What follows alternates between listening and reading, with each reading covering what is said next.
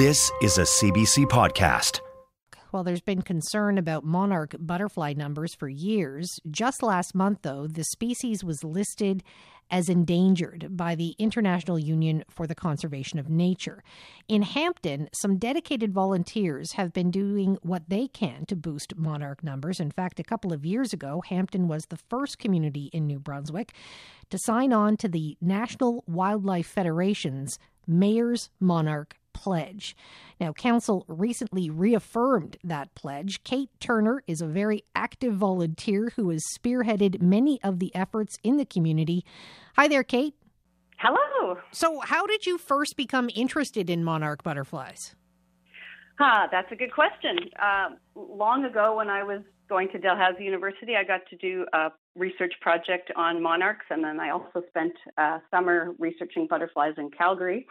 And so that kind of piqued my interest, and then I ended up doing a whole lot of other things and came back to monarchs after I moved to Hampton and started to become involved in the Hampton Nature Club and got to know people like Jim Wilson and Janet Kempster, who were doing a lot of local gardening for monarchs and monitoring monarchs, and that started me off probably around 2017 or so.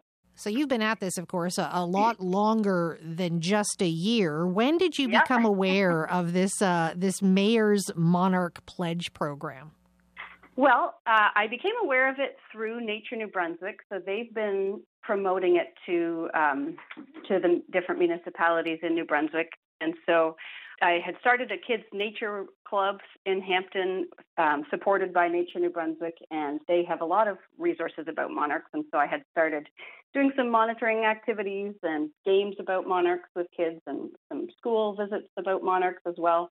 And then Alicia McGrattan from Nature New Brunswick suggested that maybe all the things that we were already doing in Hampton could count towards this Mayor's Monarch Pledge, because we had already started planting milkweed gardens around Hampton and doing citizen science events and all of that kind of stuff. So we approached the town's leisure services department, and they very willingly brought it forward to the town council. And very swiftly, much more swiftly than I would have imagined, the town was on board. Just like that.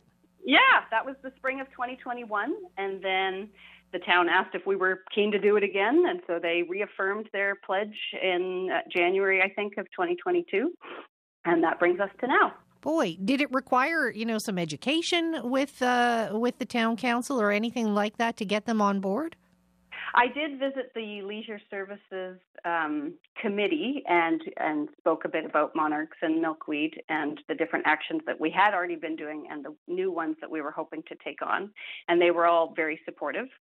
What does it take to sign on to this pledge program? I mean, what are the boxes that you have to tick, I suppose? Yeah, great question. The pledge comes with a list of action items. So there are 30 in different categories, and the minimum that you need to commit to as a town is 3. So it's kind of a low bar. You can commit to many more. So can I tell you about some of the ones that we've signed on to? I'd love that.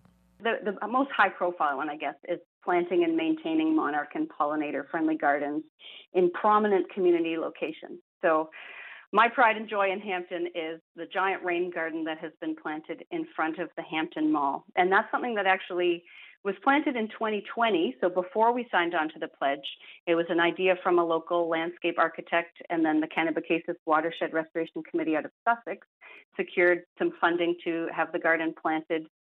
And the town gave their support, and the mall, who takes care of the property, pays for the maintenance, and a local landscaping company did all the hard work of digging, and volunteers, coordinated by me, did all the planting. And so we already had this beautiful garden. Its function is to treat stormwater runoff from the parking lot, but it's also full of native plants and mostly dominated now by milkweed. The deer do seem to eat a lot of the other things, but they don't like the milkweed. So it is thriving. And our first summer of having the garden there, it was full of monarchs. And we did several monitoring events, and we collected seed from the garden. So this was the summer of 2021, and that was the first summer that we had signed on to the pledge. So the garden in front of the mall has kind of become the focal point for a lot of our pledge-related activities. So another pledge activity can be participating in citizen science monitoring events. So every summer we host an event where we examine all the milkweed stems and see how many caterpillars and eggs we find. So this summer we looked at 659 stems with about 20 volunteers. Wow. And we found 54 caterpillars and 28 eggs last week. Wow, that's impressive. Yeah. Yeah, and then as I mentioned, we collect the seeds. So that's another action item, can be collecting and distributing milkweed seeds. So we had a group of volunteers in the fall collect seeds from that garden, and we processed them and bagged them up. And the town has funded printing some little postcards with an explanation on how to plant them. And then we gave those out on Canada Day at an educational booth that we had at our Canada Day fair. And we're also going to have those soon at the town's tourist information center for people to pick up for free. My goodness. So, I mean, this mall rain garden has really become a focus. It's an opportunity for you to talk with people in the community more. It's become a bit of an educational focus, but that's not the only place where there's gardens, right? That's right. Yes, we've also, since 2020, planted gardens at all 4 of the schools in Hampton. The biggest one is in front of Dr. A.T. Leatherbarrow School, and Sarah Creighton has been the main teacher in charge of that garden. And we've had also community volunteers help with providing mulch and weeding. And it was such a gift, actually. Monarchs usually come back to New Brunswick around mid-June, but you don't always see them right away. But a couple of monarchs found that garden mid-June and laid a whole bunch of eggs. And so before the students were off for the summer, they were able to see all the eggs and the tiny caterpillars before they left. And that was just such a treat. So that's the biggest garden, but there's also one at the elementary school. There's milkweed now at the high school and at the middle school. And so, yeah, these can be now focal points for educating students about monarchs.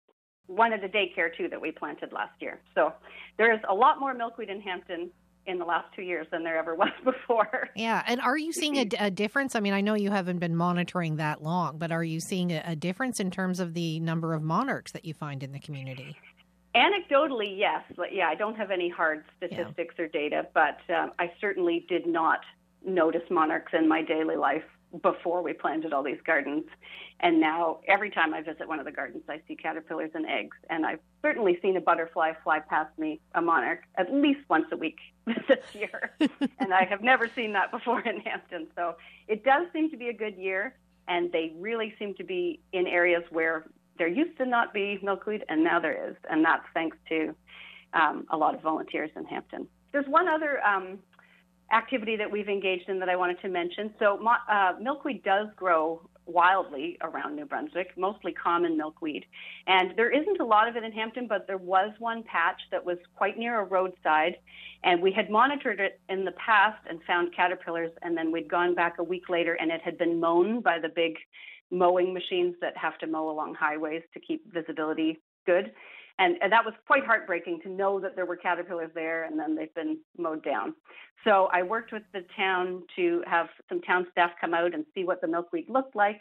And they took on mowing this site around the milkweed patch. So we've marked off the milkweed patch. I designed a sign that said it was a protected area with the phone number of the town on it. And so for the last 2 years, the big mowing machines have passed by this site because it looks cared for and it's well signed now, and I've found monarchs at it both years as well. So we're pretty happy about that little conservation effort. That's at Lakeside Drive in William Bell, if anyone's driving past and sees a little sign and a little patch of milkweed. That's a significant difference. I mean, it really is. It sounds like, it's taken volunteers and all kinds of efforts all over the community to make this happen, from the schools to the maintenance crews, kind of everybody. Yeah. Yep. And there's a lot more that we could do, but we're very pleased with how far we've come. Do you have future plans at this point? Well, I have realized that, the more gardens I plant, the harder it is to maintain them all. So I don't think I can keep going at the pace that I've been going at. But I do plan to continue growing it from seed myself, and I do some pretty big giveaways of all the seedlings every spring. And I do have plans to talk to the town in the fall to make plans for No Mow May next year to see how we can promote that as a initiative. Yeah, I'm hoping that more and more people will decide to grow milkweed in their homes and maintain and monitor it themselves.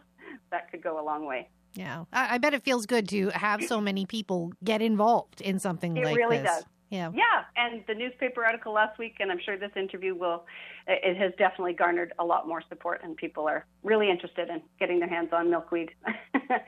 Listen, thanks so much, Kate, for telling us about it. I really appreciate it. It's my pleasure. Thanks so much for the call. All right. You take care. You too. Bye-bye. Bye-bye. For more CBC podcasts, go to cbc.ca/podcasts.